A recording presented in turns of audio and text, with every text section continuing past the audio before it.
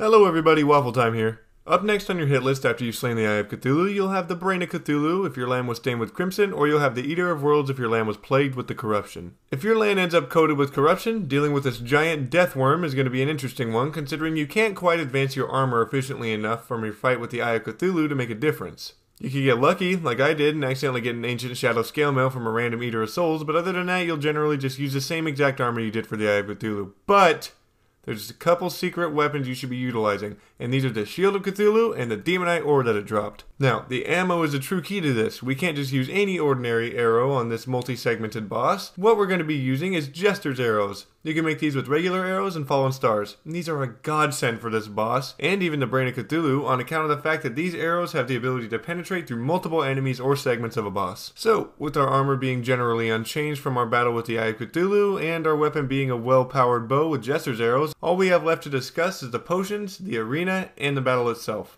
The potions I used for this fight was a Wrath Potion, Endurance, Iron Skin, Regeneration, Ammo Reservation, and Swiftness, and also I had the Well-Fed buff. All of these come so strongly in handy. I love potions. I just love potions. This is a corruption biome exclusive boss, but can be fought at any hour of the day, so I would make sure to fight him at daytime just to avoid any accidents happening with eyes or zombies hitting you randomly during your battle. For the arena, you're going to want a multi-tiered arena made of platforms in the corruption, and for the love of God, if you have access to peace candles, make them and use them. I felt like I was on a level of doom. I felt like I was covered in honey and I had to defend myself from a whole bunch of gnats that were chasing me. God, I hate Eaters of Souls. Now that your arena is all done, and your armor, potions, and weapons are all squared away, you're ready to fight. You can either break 3 Shadow Orbs, which I did at first, or you could use Worm Food, which you can make with Rotten Chunks and Vile Powder. If you do end up breaking the orbs to summon it, make sure you have a quick way up. It's really easy to get caught and get stuck down there and just die. Alright, it's time to fight. You'll notice quickly that its segments are shooting high damage projectiles at you. That is what's so great about the dashing. It nulls out damage for things that you run into, so make sure to abuse the hell out of the Shield of Cthulhu.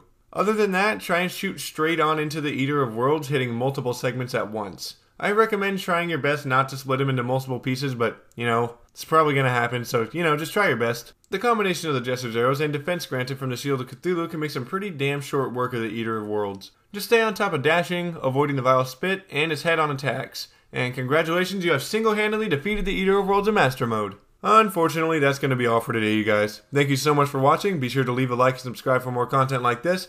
And if you guys have any questions, comments, or tips, be sure to leave them in the comment section down below. Thank you guys again for watching, and I'll see you guys next time.